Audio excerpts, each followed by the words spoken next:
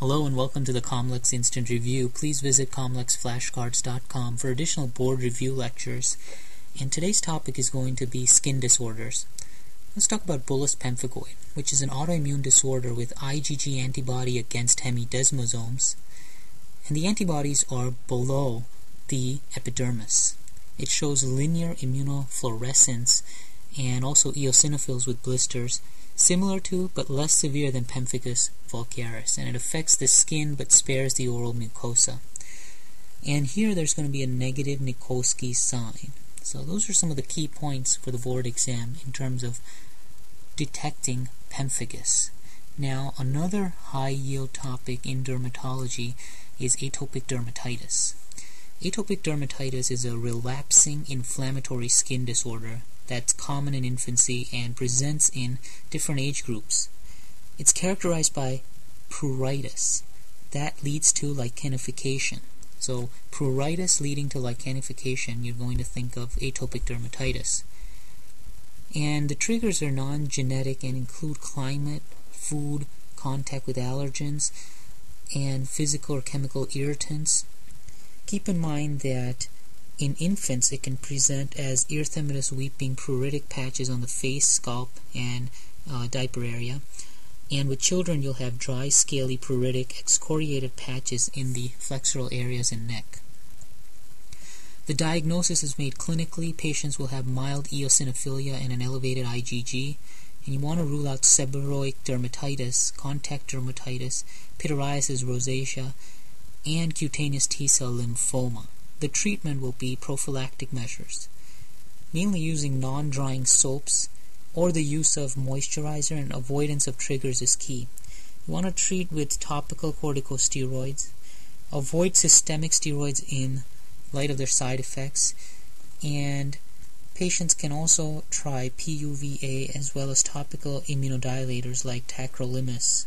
But really the first line is prophylactic measures that include non-drying soaps and the use of moisturizers and avoidance of the triggers. So, another similar condition patients present with is contact dermatitis, type 4 hypersensitivity reaction, and its pathogenesis involves allergic molecules that are passed through the epidermis taken up by Langerhans cells.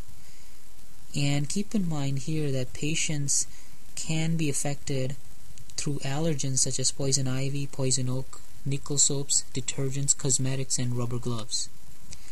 Also, one of the key factors for the diagnosis is a patch test. So mainly diagnosing contact dermatitis is clinical, but a patch test can be used to establish the causative allergen after the acute phase of the rash has been treated. And the differential includes atopic dermatitis, seborrheic dermatitis, impetigo, HSV, and herpes zoster. It presents in various forms. The acute form from 24 to 48 hours after an allergic contact becomes suddenly erythematous and tiny blisters are seen. The subacute form usually presents with lesions that are less angry appearing than those of the acute inflammatory rash. And a chronic form can develop with erythema and lichenification.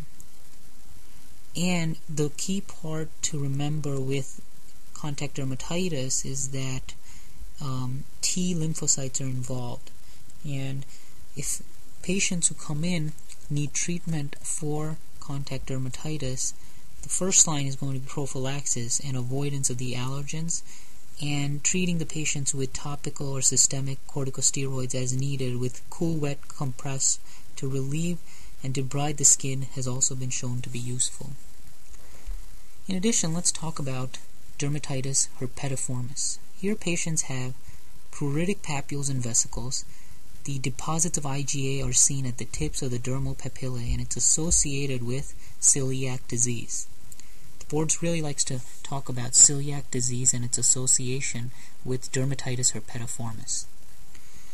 Another commonly asked board review topic is erythema multiforme and its association with infections such as mycoplasma, HSV pneumonia, and drugs such as sulfa drugs, beta-lactams, and phenytoin. It presents with multiple types of lesions such as macules and papules and vesicles, and target lesions. that are seen as red papules with a pale central area. So really, making the diagnosis for erythema multiforme involves looking at the infection, such as mycoplasma or HSV, and then looking at any drugs that the patient may be on. And after that, you want to look for the characteristic macules, papules, vesicles, and target lesions. Stevens-Johnson syndrome is characterized by fever, bulla, and necrosis and sloughing of the skin. It usually is associated with an adverse drug reaction, and it has a more severe form that is called toxic epidermal necrolysis. Those were some of the key high-yield review topics for the COMLEX and USMLE board exam in dermatology.